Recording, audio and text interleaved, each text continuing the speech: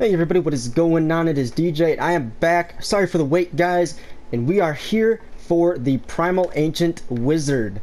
Now, as you can see, it is set up, you know, to match with a female character, but all male characters can have it as well. So let's do a quick rundown.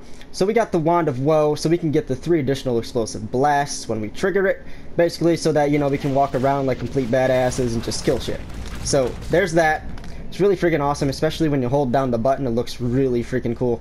So next we have the Rasha's set. It is the complete. We don't have the belt because we are using the Krem's buff belt to give us the increased run speed, which is also really cool, especially since we have the bonus because of the bracers that, you know, keeps us immune so that we can use our helmet, the gem that's in the helmet, so that we can just basically increase our stats some more and have, you know, awesomeness all around.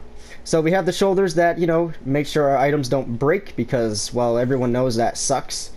Especially if you can't get through a rift for some weird reason. And then we have the Rasha's amulet, which has, you know, some gold pickup. It's mainly, you know, what an amulet would do. It gives you just a bunch of buffs and things like that.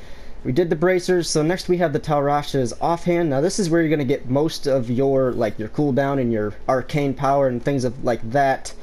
Of course, with your set bonus as well.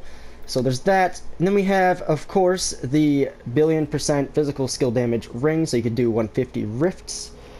And you also have, by the way, the gem in it that every time you hit an enemy with critical hits, they bleed, so that is also a plus. The monk set did not have that, which is why you needed the sash of knives. So for this one, you don't even need the sash of knives, you just go and kill things.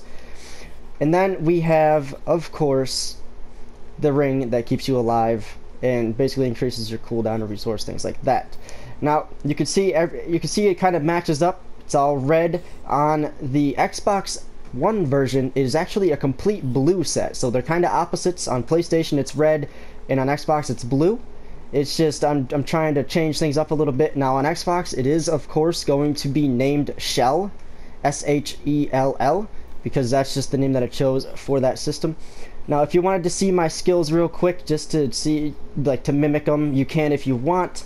The powers, I just have them set up like this because I think they're pretty cool when you have them all combined.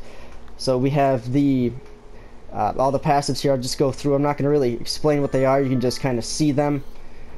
So there's those, and then I'll let you see the powers with the actual ruins attached.